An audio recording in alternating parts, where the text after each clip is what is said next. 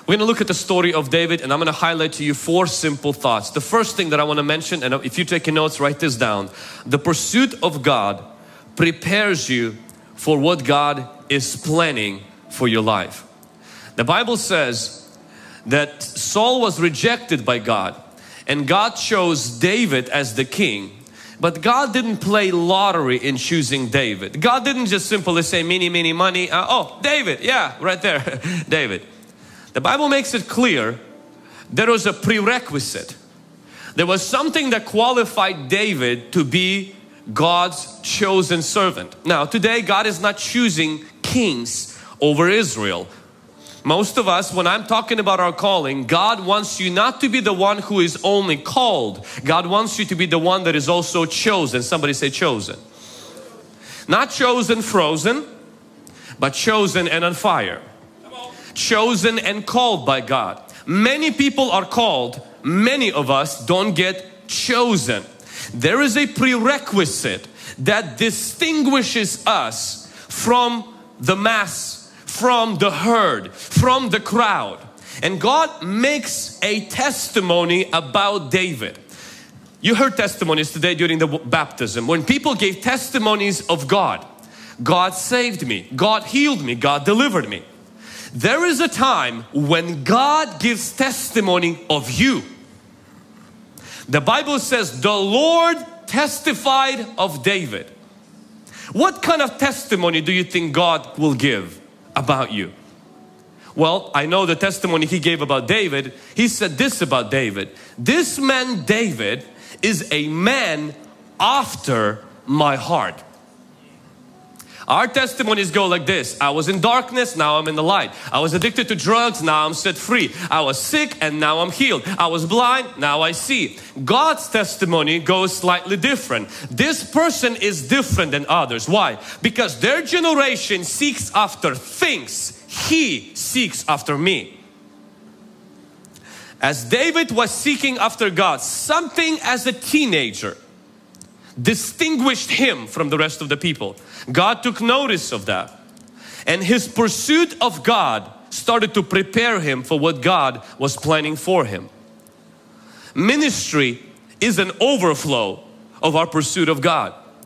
Ministry is not an overflow of our gifts, skills and talents. Ministry is not an overflow of our abilities, education, connections, or, well, I'm connected to pastor. Well, I'm connected to one of the main families in the church, therefore I am in ministry. You can be in ministry position like that, but God's calling on your life is never connected to your family connections or even other things. It's connected to your pursuit of Him. Can somebody say amen? God seeks those that go after Him. The scripture clearly states in Hebrews chapter 11 verse 6 that God rewards those that diligently pursue Him. What made David different is that David was after God. When I find people who are discouraged, disappointed, I'm tired from serving. I don't want to serve ministry anymore. I'm burned out. Church hurt. I'll never do it again. Why? I've tried it. Underappreciated, over-criticized, too much demand, too much pressure. You look at those people's personal life and you will find something very common denominator between all of them. It's not that the church hurt them, the ministry burned them out. It's the root system was too shallow, and the weight of their responsibilities overwhelmed them, not because responsibilities were heavy, because roots were short. We live in Tri-Cities and we are cursed with wind. We get a lot of it, and dust that the wind creates. Winds get so strong in Tri-Cities, they topple trees. And one of the things that wind exposes is how shallow the root system of the trees in Tri-Cities. When the wind comes through and the trees topple, the trees turn over, and you see this beautiful big tree, you drive by every single day and you find out that the root system was mile wide and just few feet deep. And that's why they stood well when everything was well. But when things didn't go well, and as things always don't go well, the trees toppled. They were turned over and they fell. What kept David grounded in serving God all his life, and the Bible says he served God in his generation.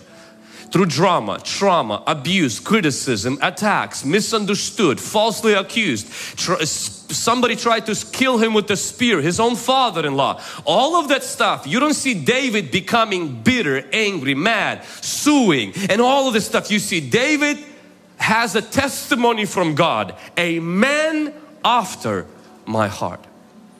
Being on fire for Jesus is the only protection, guarantee we have to not let anything we go through in ministry completely consume us. When you've done ministry for a long time, you know how things are ran, especially if you've done things on the stage, up close with leaders and pastors. It's kind of like this. If you know how the sausage is made, you don't eat sausage.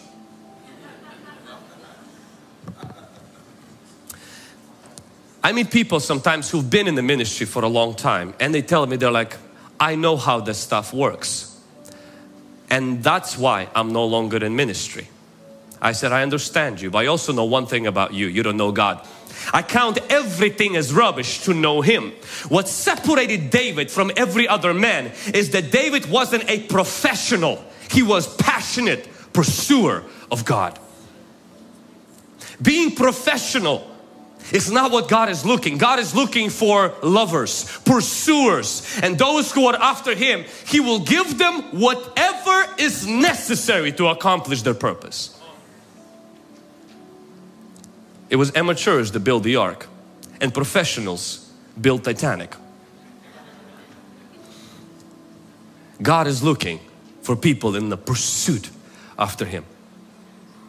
If all you have is just bad experience with serving church, burned out, I don't want to condemn, guilt trip, or discredit the validity of your painful experience. What I want to tell you, there is a furnace hotter than any breakup or hurt, and that furnace is the liquid love of God. When it burns you on the inside, you become unstoppable. And God wants people who are in ministry, not just to be good in ministry, but to be good in prayer, good in pursuit after Him, good in fasting, good in seeking after Him. Why? Because that qualifies them for growing in ministry. Can someone say amen? The second thing that I would like to highlight, and that is this: God gives power to meet the demands of service. I want you to notice this in 1 Samuel chapter 16. And the Bible says in verse 13 and verse 14, then Samuel took the horn of oil and anointed him in the midst of his brothers. And the Spirit of the Lord came upon David from that day forward. So Samuel arose and went to Ramah. Verse 14. But the Spirit of the Lord departed from Saul, and a distressing spirit from the Lord troubled him. I find it interesting that in every time God calls a man or a woman in the Bible, He doesn't send them to a college. He sends them anointing. College is important. University is important. Skills are important. Being able to communicate, play instruments is important. Organize, structure, and manage things is very important. God used many times very smart people like Moses and like Apostle Paul. They helped to write things. Moses helped to structure a bunch of slaves into a nation. But one common thread that runs from the beginning to end is every person God calls, He gives them power. Why does He give them power? Because the task God calls us to do without power is not going to be accomplished. Think of this. You have a way of cutting a tree with scissors or power tools. If you take your scissors and you come to a tree and you say, well, it cuts paper. Trees are kind of paper. I'm gonna cut the tree with scissors. You take these scissors, you will be there till the coming of Antichrist and the second coming of Christ. The tree won't fall. You need power tools to accomplish a task. Now for a paper, scissors are enough. To cut the tree, scissors are insufficient. The kind of calling God has for us. Now some of you may say, well, I'm just greeting, I'm leading a small group, I don't need a lot of power. Everything that has to do with assaulting the gates of hell, rescuing people from the kingdom of darkness to kingdom of light. Discipling your children in a woke, brainwashed culture that does not know what man is and what a woman is, and is trying to put men in women's bathrooms. In a culture that calls abortion a choice, in a culture that is completely messed up in their foolishness when it comes to morality and all this relativism. In this culture, you need not scissors to disciple your children, you need power tools. And God promises power. Teenager, I think someone said about 15 years of age, God calls a teenager at the age of about 15, 16. And He gives him power, what we call anointing, to accomplish a task. Stress in life comes from three main sources. It comes from the demands of service, it comes from the deception of sin, and the demise of Satan. When we serve, the Bible says, Jesus says, power left Him. We can experience depletion, we can experience emptiness because we feel empty, because we lose that fuel when we serve. When we commit sin, we lose power. The Bible says that Samson felt power leave him, not because he was serving, it's because he was sinning. We can also lose power when demonic attacks happen to us. The Bible says the distressing spirit came upon Saul and he was weak after that. When it comes to ministry or serving in God's house, serving God's purposes in your life, there are four problems that come with it. The first one is the pressure from the position. The second one is the pain from people. The third one is the pushback from the devil. And the fourth one is the problems from within. Let me just quickly go through this. Pressure from our position. You don't have to be a pastor, but just being in the position of being a parent, there is a pressure that's involved with that. You have to provide, you have to think about everything your kids are not even thinking about. For those of you who have a business, you have employees under your care. Your employees go to sleep, you're thinking about when the next contract will come. You're making sure the L&I is not on your case. You're making sure everybody wears all that they need to wear. Literally, there is pressure no one understands until somebody had employees to manage. You live with this, it never turns off. There's a pressure that comes with it and it stresses you out. People say, well, don't worry about it. That is the dumbest thing you can tell somebody who has a position that carries pressure. After the pressure from the position comes pain from people. The position itself has pressure. But then if you have anything to do with people, people don't add pressure, they add pain. Now they're also the source of greatest pleasure in this world, and they're the source of the deepest pains you'll ever experience in your life. There are people you work with, there are people who work for you, there are people you work for, and there are people that are around you. I'll testify concerning church. Being in the church, when I was younger, I wished one day to be the lead pastor of Hungry Gen so I can make all the decisions. And one day our pastor was gone to Ukraine for about 1 month and I was just a youth pastor. I was so excited. Finally, I can be the boy, the man. No, not the boy. I didn't want to be the boy. I wanted to be the man. And we had a situation where in 1 week, we had 2 or 3 deacons decided to attack me about what we need to change in the church, and I didn't know what to do. I didn't know who to say yes to, and I was like, just wait for the pastor. They're like, well, you're the guy now, you make the decision. In those 3 days, I was praying to God that God sends the pastor back that week. And I was convinced I will never be a pastor again. I was like, why do I want this pressure? Now they're all criticizing me. They're all expecting me to make those decisions. That Sunday, a girl that comes to our church for prayer line decides to manifest during the prayer. We bring her here and the demon doesn't even speak, and for 15 minutes I'm commanding the demon to go. In the back of my head I was like, where is the pastor? Where's the real pastor? I'm not supposed to be doing this. I felt like Sons of Sceva for a moment. Thankfully we delivered her, and after that week I was like, I'm tired. And we still had 3 more weeks to go. When the pastor came back, I was grateful. I said, God, the dream I had, scratch it. I have no idea what I was thinking about. I want to stay under somebody else's covering. I don't want to take the hits. I don't want to be criticized. I don't want to be responsible. I don't want the spotlight because the spotlight carries heat.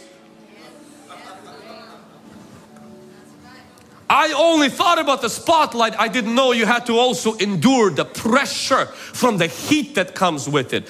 And when I tasted that as a teenager, I learned something. With great position comes even greater responsibility. Nobody knows until it lands on your shoulders. The pressure that comes with it. The people's hurt. That one comment. It could be 20 compliments and that one comment gets under your skin and you're thinking about it in the shower. For 3 days you're preparing a sermon how next Sunday, this person is gone from the church but it's still inside of you. Matthew Barnett said, you want to be a bridge to a dying world, you have to be ready to be walked upon. We all pray, Lord, make me a servant, and then people treat us like servants. It's like, God, this church just doesn't love people. Well, we ask God to make us like servants. What do you think, servants get treated like royalties? No. And that hurts because that's rejection. That is hurt. That is somebody leaving. That is somebody saying this. That is somebody not understanding. That is somebody expecting you to be their Jesus Messiah, 24/7 available, and that carries hurt. The third thing, if you think you're done with people, then if people are okay, position seems to be okay, then the devil comes out of nowhere. Bam! Starts attacking you. You're like, come on, leave me alone. I'm already serving, I already have a lot of pressure, I'm already hurting from some of the people that are attacking me, and now the devil comes like, well, I'm not done with you, and throws a few punches. And if you think that's not enough, you also are a flawed human being who have desires, cravings, passions that need to be crucified, and those things begin to surface. All these four come at once, and it's a recipe for disaster. Now what God does is this, God doesn't come and say, oh, it's so bad. People are hurting you, let me go change the people. God doesn't come and say, oh, it's so hard to be a pastor. Well, let me just pull you away. We'll just not make anybody a pastor. Oh, it's so hard to be a father. Well, you know what? Go and not be a father. Oh, it's so hard to be in this position. Let me just relieve the stress from this position. God doesn't reduce the pressure, the pain, the pushback, and even the problems. What He comes is He says, let me give you power to meet the demands of pressure. Let me give you power to meet the pushback against the devil. Let me give you power to deal with the hurt that can come from people. Let me give you power to deal with your personal demons and your personal problems, because God doesn't make us pitiful. He makes us powerful.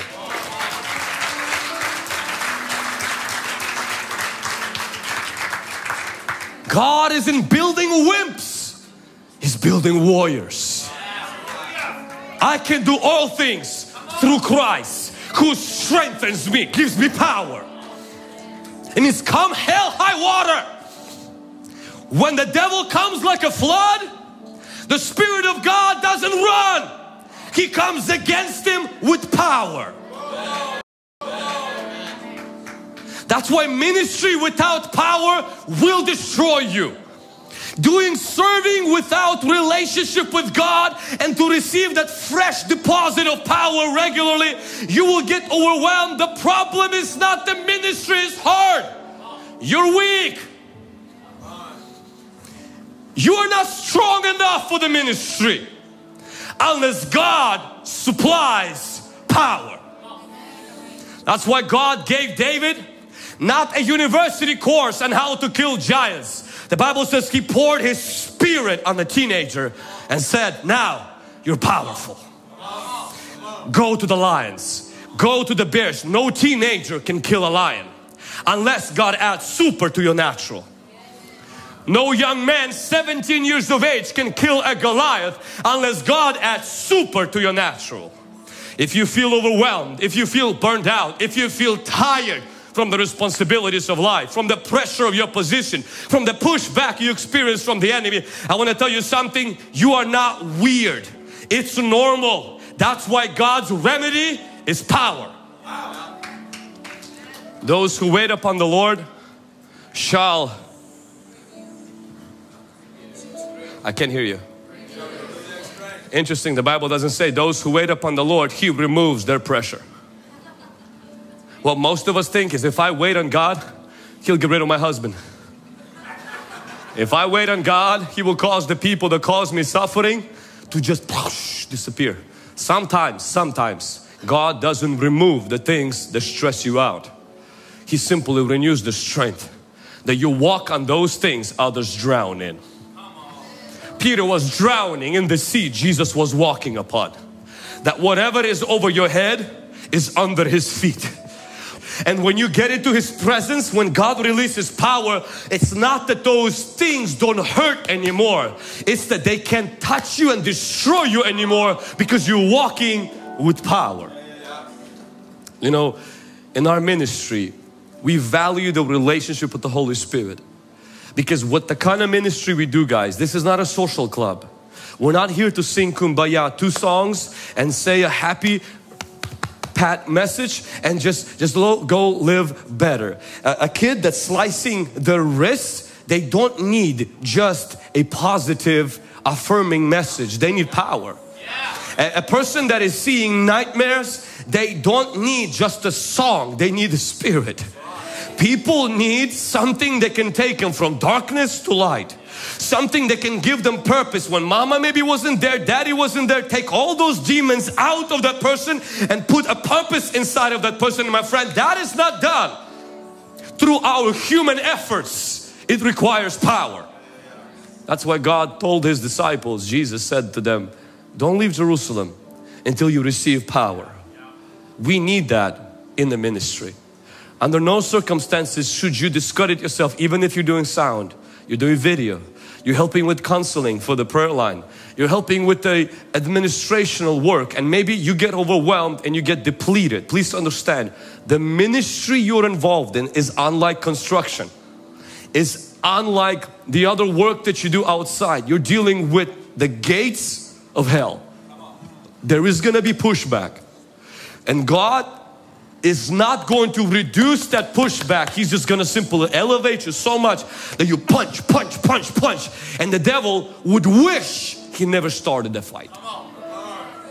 Because of the power the Holy Spirit gives to us. Can somebody say amen? God's appointing requires God's anointing. God is interested in renewing our strength, not just removing the stress that comes from the demands of service. There is an anointing that's inside of us that every Christian has, and there's an anointing that's on us that every Christian has access to. We call it the inner anointing and the outer anointing. The inner anointing is for you, in you. The outer anointing is upon you for others. Inner anointing affects your walk. The outer anointing affects our work. Inner anointing stills you. You get into His presence and there is a stillness that happens. Outer anointing stirs you. You go, you want to go, let's go. You know, it's like Jehu, he just wants to go, wow. You know, and it's not hype. It's that holy fervency that hits you. Inner anointing teaches you. Outer anointing, actually you teach others. Inner anointing cannot be transferred, but the outer anointing can be transferred. Inner anointing produces spiritual fruit. Outer anointing activates spiritual power. When we don't grieve the Holy Spirit, we cultivate that inner anointing. But when we don't quench the Spirit, we release that outer anointing. All of us have access to God's power. This anointing that comes upon us, but it's accessed or it's released through 2 simple means. A visitation that you have from God, or an impartation that you receive from a person that God uses. Let me give you an example. In the Bible we see Moses has a visitation from God and he receives power. Joshua receives impartation from Moses and he walks in power. we see Elijah most likely received a visitation from God. We don't know where he came from. We don't know how he got the power. But we see that Elisha receives impartation from Elisha and he operates in power. We see the same thing with disciples of Jesus. They received that impartation on the day of Pentecost. Fire, tongues, everything comes out. But in the city of Samaria, they lay hands on the other people and other people receive that power. Apostle Paul has a visitation from God on the road to Damascus. But he lays hands on Timothy and Timothy receives impartation from Paul. What does that mean? God has supernatural visitation with some people and they immediately receive power. Their life changes afterwards. Now for the rest of us, we're like, man, well that sucks because God missed me. No. God allows that on purpose so that the rest of the people can receive the access. We already have that in our spirit, in the Holy Spirit, but it gets activated when we allow other people to pray for us through the laying on of the hands, through prophetic words, and then that visitation that they experienced activates something in our own life that we now begin to walk in the same dimension of power that those people walked in. Why? Because these special encounters with God are meant to be shared with the rest of the body.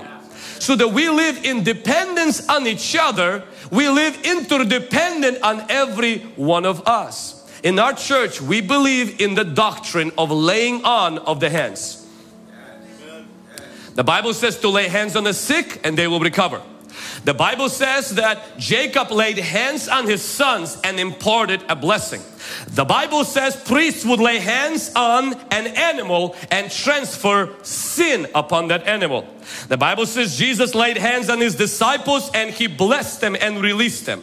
The Bible says they laid hands on Apostle Paul and upon other disciples and released them into the missionary work. When we lay hands on the people, if you're walking in the power of God, you can impart God's gifts through laying on of hands.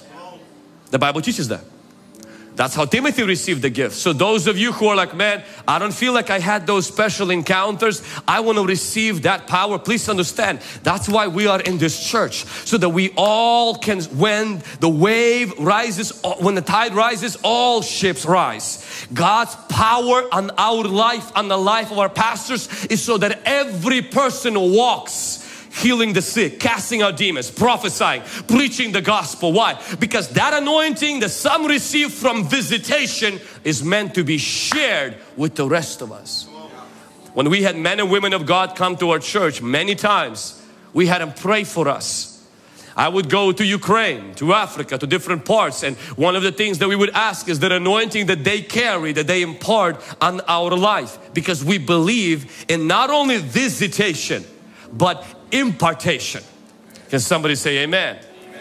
Now I do want to mention something about impartation, because you can receive a lot of impartation and do nothing with it. Impartation does not work if you don't. Let me say that again. People come up, and this happens all the time. Pastor, pray for me. Give me your anointing. Okay. Then, this happens all the time. They go to Ilya. Ilya, give me also the anointing. Rickard. So, by the time they're done, they collected 7 mantles. This one particular person, I went to a different conference next week and I saw them doing exactly the same thing to every pastor. And all they've been doing is collecting mantles. Imagine getting 27 coats, but you don't wear one. You have to then, when you receive the impartation, you got to work it. That's why God spoke to Saul when he received impartation. Samuel said this, when these signs come to pass, he says, do what the occasion demands. Meaning you got to do something. You got to give it an outlet. It's kind of like this. If you got power connected to your house, plug something in. Because you can have so much power, if you don't plug anything in, it won't work. So you got to plug something in. That means find a bear, find a lion, find a Goliath, find somebody to pray for, find somebody to minister to. Begin to flow by faith and exercise your faith, because anointing won't work if you don't work. Many people receive more mentors than they have time to exercise them. And then they keep looking for this glorious ministry opportunity. God's anointing on your life is not only so you can just simply collect more anointing and collect more anointing. Paul tells Timothy, do not quench the gift of God inside of you. Fan the flame. Meaning work it, what you received. Work what you got, because then it will increase. It's like a muscle. Everybody has it, but some of us have it covered with layers of fat. And if you exercise it, it will grow. If you exercise it, it will increase. So is with the anointing of God. It will increase as you exercise it. You don't need a stage to exercise that anointing. All you need is some human being. It could be a child in the nursery, in the kids zone, that you minister to them, you love on them, you pray for them. It could be your co-worker. It could be somebody online. It could be your children. You lay hands on them when they are sick and the anointing starts to flow. Can somebody say amen? Anointing will not flow if we simply receive the mantles, receive the anointing, and never do anything with it. Number 3, David receives anointing, and the Bible says that David after that starts to move in this anointing slowly. He was about 15 years of age when Samuel anointed him. But David became a king over one tribe at the age of 30. Then at the age of 37, he became the king of all Israel. Write this down. Slow success builds your character. Quick success grows your ego. God, after 15, when He anointed him, did not put him on the throne. When God gives you His promise of what He's going to do through you, typically God promises fast and trusts slow. God promises a lot, trusts a little. It's the way the Lord operates. At 15 He says you're going to be the king, and then only at 37 He becomes a king of the all 12 tribes. Why does God do that? Why does God almost like tease you? At 14 you go to a conference, the prophet says you're going to touch the world. And then you still have to go back to middle school. You still have to finish your high school. You still have to go through all of that stuff. Why does God allow that? There are a few things I want to highlight. One, when God anoints us, men do not appoint us right away. Men don't respond the same way God does. Your parents won't respond the same way God does. God can come to you in a dream and says, you're the great apostle to the nation. Mom will wake up and says, go clean your room. And you're like, Mom, you just disrespected the great apostle. And she will say, you say that one more time. Not only you'll be stripped of your apostleship, but you'll be stripped of you will be in a timeout. How can you put a great apostle in a timeout? Mom is like, well, you'll see how. It will be very simple. David gets anointed. You know what his father does to him? Sends him back to the sheep. It's almost like his dad said, well, that was great. Awesome, David, back to the sheep. Did you just hear? I'm a king. Yeah. Anyway, back to the sheep. David kills Goliath. You would think this would be a good moment. Change the status on Facebook. Lose the sheep and simply say, I'm available. Where's the university where they train kings? I'm ready. The Bible says David occasionally would go back to the sheep again and again. Why? Because just because God anointed you, men will not appoint you for a long time. Oh, because those men, they're not sensitive to God. No, it's because you're not mature. It's nothing to do with men being bad. It's that God allows the process where He wants to develop you. Why? Because character grows when you have too much anointing and very little opportunity. Too much potential, but nobody's trusting you with the position that matches your potential in the church. They're disrespecting. They don't know I have PhD. But do you have PhD in patience? But do you have PhD in serving and being small in your own eyes? Oh, that's just not fair. They're not letting me have the position that I have anointing for. They don't understand. I can heal the sick, I can prophesy. But can you also mature and disciple children? No, I don't like children. That's not my calling. Well, great. David went back to the sheep. Back to the sheep. And he didn't walk with this chip on the shoulder. They don't know how much I pray. They don't know how much I fast. They don't know Samuel poured anointing on me, not on anybody else. That's just not fair. The church is not sensitive. No discernment whatsoever in this church. No discernment whatsoever by the pastor. David didn't have that chip on the shoulder. If you're too big for the sheep, you're too small for the throne. If you're too big to serve on the parking lot, you're too small to be used by God in the supernatural. God tests us and God molds our character, that it's not about us. That we don't become celebrities, but we are servants in God's kingdom. That we don't become big in our own head, we become humble, and we don't use our serving as a stepping stone.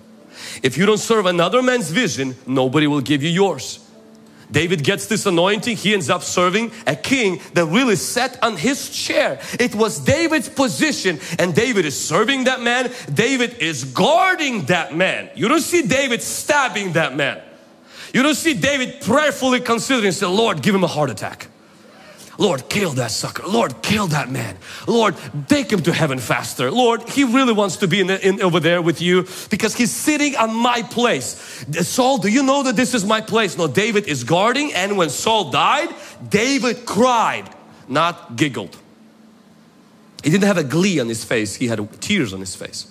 Why? Because he genuinely believed in serving another man's vision for a long time.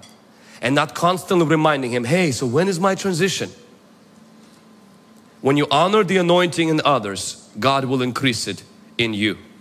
And David had to do that for a long time, for years upon years, walking in that humility. Some of you come to Hungry Gen and you have a great anointing upon your life. In fact, you were pastors in your previous season or previous place that you came in. Some of you come to Hungry Gen and you're educated, you're skilled, and you can serve in so many capacities. But today what you are doing, and I'm just going to speak boldly, is you think of yourself too high.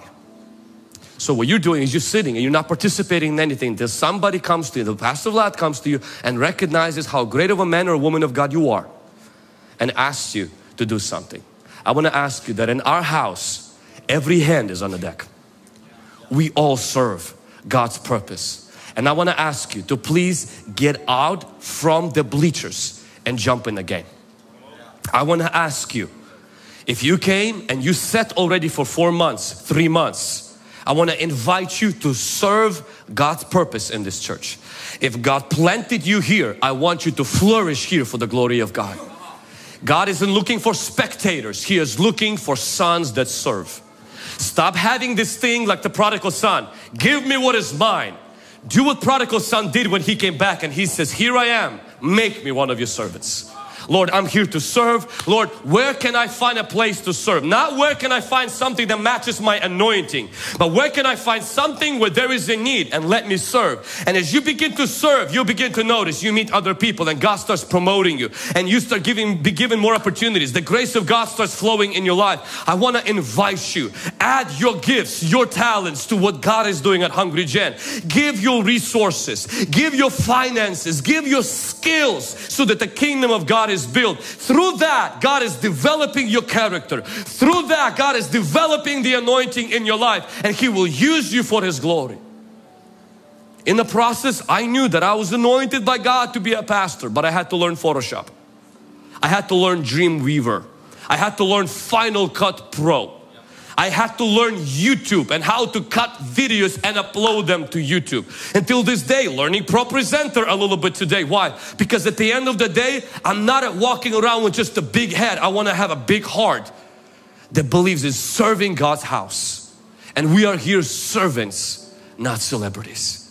Church doesn't exist for me. I exist to serve its cause and its purpose for the glory of God.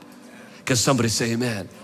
And then in God's time, God promotes. when He chooses to promote. And if tomorrow He chooses not to, and we need to step back into the background, it is what it is. We will serve in the background. Why? Because ultimately is we serve the King, not the spotlight. Can somebody say amen? That's why you see at our church, you see the team is constantly being elevated. You see the team constantly being preferred. You see the team be giving opportunities. Why? Because our church is not about a belly button where everything is about one man, everything is through him, by him, for him, and that. No, our church is about the mission of Jesus Christ. We all have our hand in the deck and we're growing together, so we have a skin in that game. Can somebody say amen? Amen. And lastly, what I want to highlight, let's give the golf club. So, come on somebody. The last thing that I want to highlight is those who lack purpose will distract themselves with pleasure. David finally succeeded. David finally became the king. He was amazing as a king until one day, David, in his success, lost sight of what it means to be significant in God's eyes. And the Bible makes it clear, when it was a time for kings to go to battle, David decided to, I fought a lot already. I deserve a break. Let the young bloods go and slay giants. I'm gonna stay home and I'm gonna Netflix and chill. I'm just gonna chill. I'm just gonna hang out. I'm just gonna, I think my time is over to fight. But I find it interesting, the Bible says when it was time for kings to go to battle, David was a king. He wasn't anointed to sleep day and night. He was anointed to slay. And the scripture says David finds himself in the battle with his eyes. He fought Goliaths, giants, and won. Now he's facing a battle and he can't win. He sees a woman, and I was in Jerusalem in the city of David, so they gave us the place where David's palace was at, and you can pretty much see down the mountain. You could see the houses, and Bathsheba didn't have shower curtains, and one thing led to another. David finds himself committing sin. David isn't the only one. This temptation exists within every person who has this feeling, I arrived. And you stop doing God's purpose and you get distracted with pleasure, popularity, or some other P word that just distracts you and takes you down the drain. And we see this happening with pastors, we see this happening with leaders, with businessmen. Drugs come in, drinking comes in, immorality comes in, and you see success and slipping, sipping, tripping. And then that success was harder to manage than heavy stress in their life. A few weeks ago, when I went to the mountain for a few days before the conference to pray, and this verse hit me like ton of bricks. David, after he served his own generation by the will of God, after David repented of his sin, he made it his goal not to serve success. He was already successful. But to use his success to serve God in his generation. And this is my vow. And I pray that you will make that as well. Lord, I don't want to serve my agenda. I want to serve you in my generation. When I arrive in people's minds, when I arrive in my own mind and get blown away, God, you're so good, you're so faithful. You blessed me with so much to understand that in that stage of my life, this is where I have to serve God in my generation. Be passionate for God in my generation. Be passionate for my purpose in my generation. More people saved for Jesus. More people healed by Jesus. More people delivered by Jesus. More churches planted by Jesus. Why? Because it's no longer about reaching my goal. It's about reaching God's goal for my generation. Serving God in my generation. May this be our motto. Serving God in our generation. We're not trying to serve our generation, because that is a fallacy. If we say, well, I'm just trying to serve my generation, then you will run over your family. symbolically speaking, because you will do whatever it takes to reach as many people for Jesus as possible. That's not what the Bible says in here. The original translation says this: David served God in his generation. That means sometimes you're in the spotlight serving God in your generation. Sometimes you're in the wilderness serving God in your generation. Sometimes you are behind the scenes serving God in your generation. And sometimes you're like my great-grandfather. You were in jail for 5 years serving God in your generation. Sometimes we're reaching millions of people on YouTube. And sometimes like my friend from Vietnam who's arrested right now, and 10 people from his church in Vietnam for preaching the gospel, and he's serving God in his generation. So when we stand before God, God is not going to ask how many people you reached. He will say, how passionately did you serve me in your generation? Because to the previous generation, I gave them Smith Wigglesworth. I gave them Bunyan. I gave them these pastors like Martin Luther. I gave them John Calvin. I gave them all these pastors, Catherine Kuhlman. But to your generation, I gave them you. The Bible says here, to them, to Israel, He gave David. Nation of Israel didn't belong to David. David belonged to the nation of Israel. Our generation doesn't belong to us. We belong to our generation. And that in our generation we serve God's purpose. In our schools, in our universities, and in our colleges. That every moment of your life is dedicated to this. Whether you are a young person right now and you have more passion than you have more outlet, or you're an older person, passion is a little bit lower, but you got a lot of money. You got a lot of wisdom and you have more time. I'm going to ask that each and every one of us reevaluate our life. Whether you're a businessman, stay-home mom, a busy father, college student, that we serve God in our generation for the glory of God. Raised to deliver is our way of serving God in our generation. Last verse I'm going to read, and that is Deuteronomy chapter 28. And I don't think I gave this verse to the team in the back. So if they can find it, that would be good. If not, I'm going to read it. Because, now this is more negative. Because you did not serve God, the Lord your God, with joy and gladness of heart, for the abundance of everything.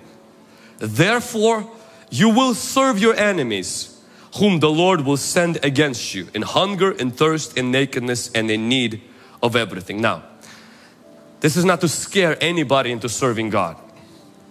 But if that is the method that works for some of us, let me use that.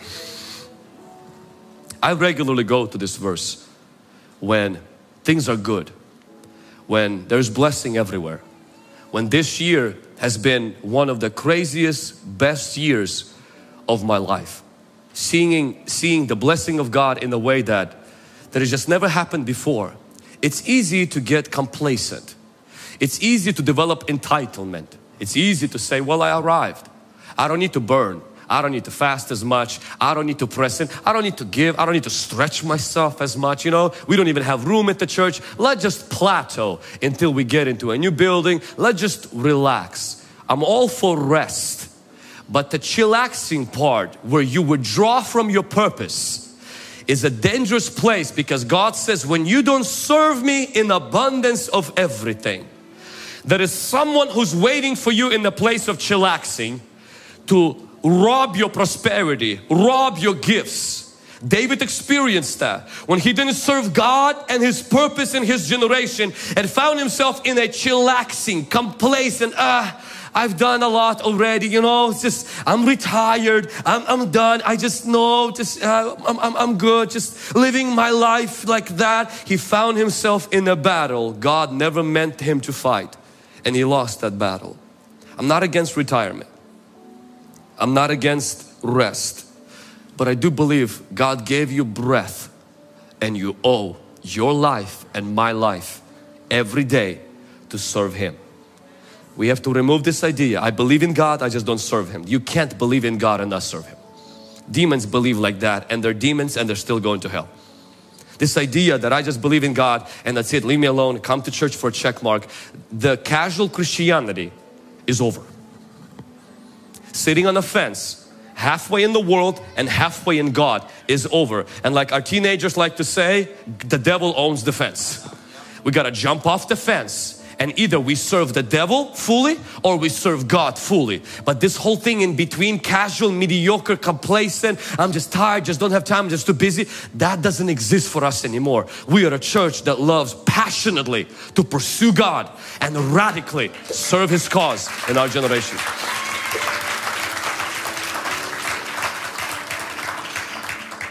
Amen. God wants to use us. I want to say thank you from the bottom of my heart to every person that's been serving. I want to ask every person that is serving at Hungry Gen, life will only get harder. That's why you got to spend your time on your knees. I want to invite you to prayer every Wednesday. In fact, every day, but specifically every Wednesday. I want to invite you to take time to spend time with Jesus every day. Don't use your gift as your crutch. Get on your knees before Jesus and receive the power that you need to burn on fire for Jesus while you are in ministry. For watching this sermon. If this was a blessing to you, would you let me know in the comments below what stood out to you from this message? What are you taking home with you from this message? Also, if you enjoy these messages, would you help us and hit thumbs up to this video and subscribe to our channel so you can get new videos every single week delivered to you on your YouTube app. If you go to hungrygen.com/sermons, you'll actually be able to download the transcript, the notes, and the quotes of this sermon and the rest of all of our sermons free of charge. Until next time.